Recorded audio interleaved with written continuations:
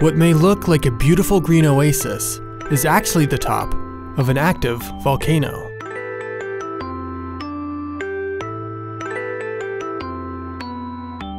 Located in Java, Indonesia, is the Kawah Ijen volcano. At its top sits a highly acidic crater lake. The water is 90 degrees Fahrenheit and appears bluish-green. No species live in or around the water, as the conditions are too harsh for nature to survive. At night, a rare phenomenon can be seen. Unlike any other volcano in the world, Kawah Ijen emits what appears to be bright blue flames.